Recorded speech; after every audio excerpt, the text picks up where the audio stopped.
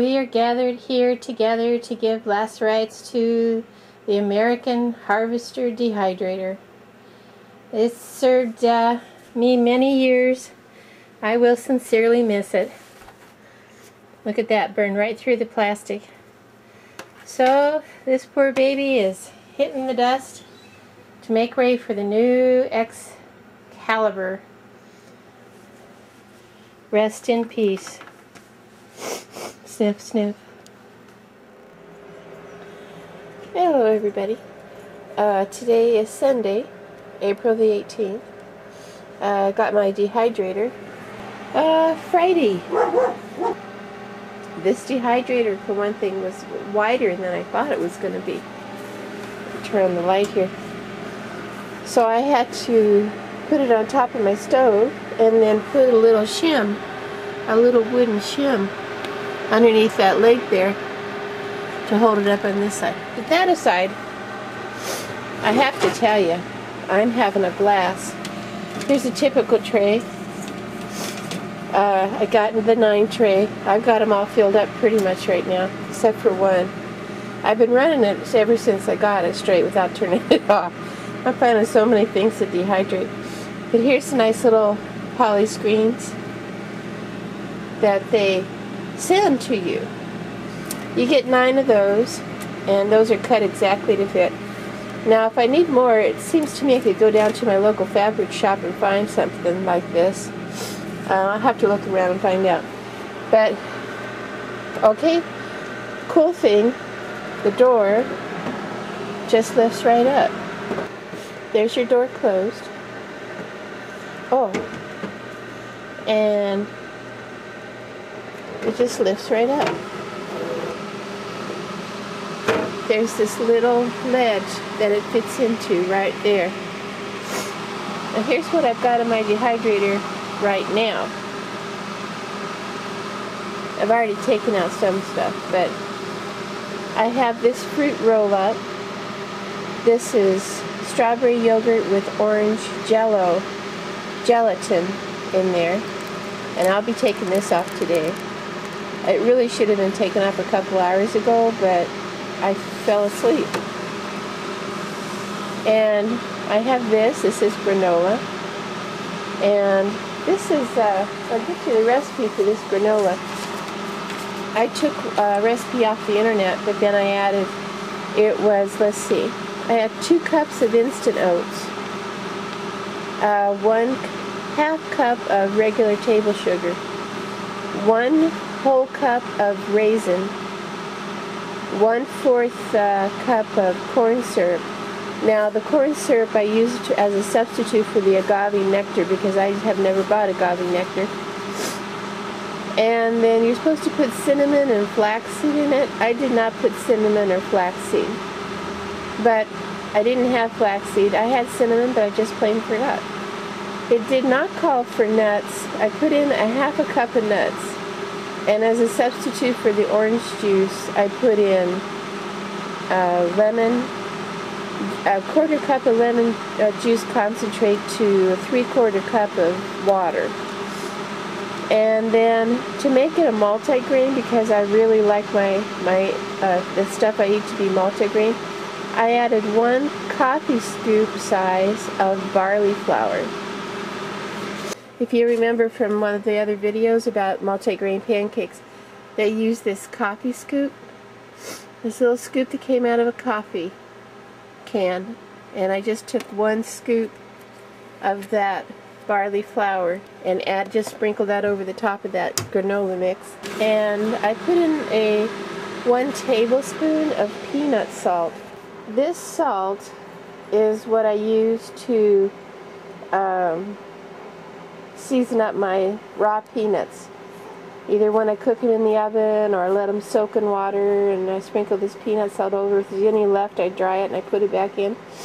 So it has a bunch of little peanut, all those little peanut coverings, all those little brown speckles are the peanut, off of the peanuts. Their skin probably. But anyway, it's sort of flavored like peanut, and I didn't want to waste the salt, so the granola is a perfect way to use that up.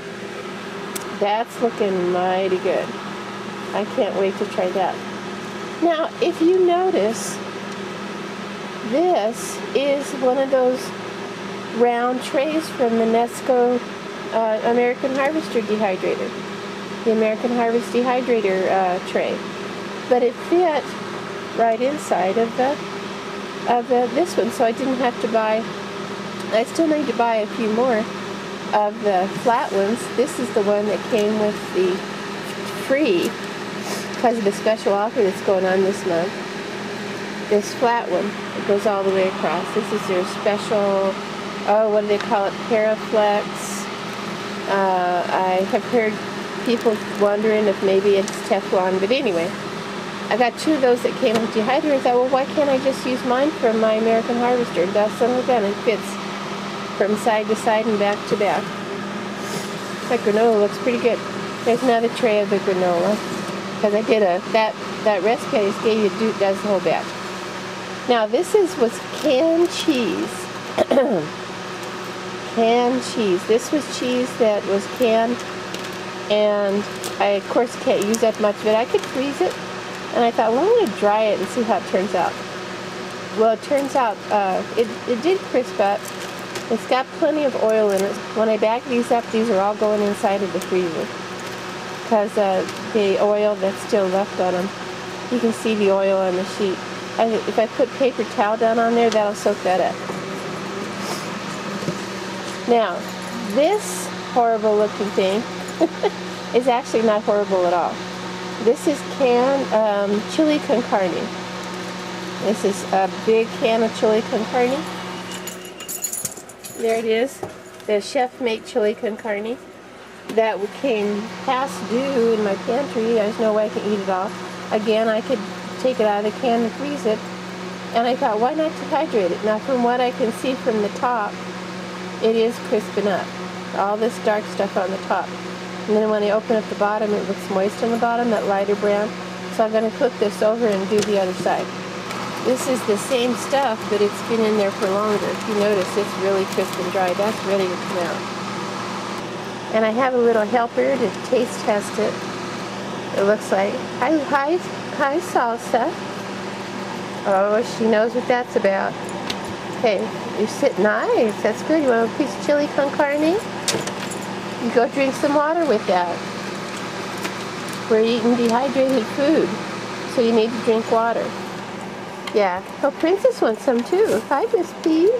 This is Princess. Share. Salsa, share. Princess gets some. There you go. Oh, these two girls are sisters. You can probably see the family resemblance. So this needs to come out. It says to let the products cool. And we're going to slide the lid back on. I got to find something more to dehydrate. And that lid just fits right back on there. So this is the Excalibur 3900. I didn't get the one with the timer and spend the extra money for that, because when I'm dehydrating, I'm going to be here anyway. And I also like to stick my nose in and make sure that it's doing the way it should, so I'll be here for that anyway. I got a little piece of parchment paper ready for my jerky. One of the gals in my talk group last night was talking about dehydrating frozen items. This was some fresh spinach that I had frozen in water, ran it under a little water to thaw out, and then put it on the sheet. It was still pretty wet. Okay, here's the leaves. This is after probably 10 hours of dehydrating. Okay, there's the leaves. Some are nice and crunchy. The stems are still kind of moist. On YouTube, there's a lady, I can't think of her name right now, but I'll put it up when I put the video up, that goes into a whole thing about buying frozen food by the bag and then dehydrated, and pretty much she just puts it right on the tray after she gets the main frost chunks out of the way and cuts them down to, if they have to, like cauliflower, to size. But the nice thing about this is that you don't even have to have it cut down to size as far as that goes, because you can take out a tray anytime and they give you the height you need, which is great. You can take out all the trays except for one, and in the cookbook says you can even proof your bread.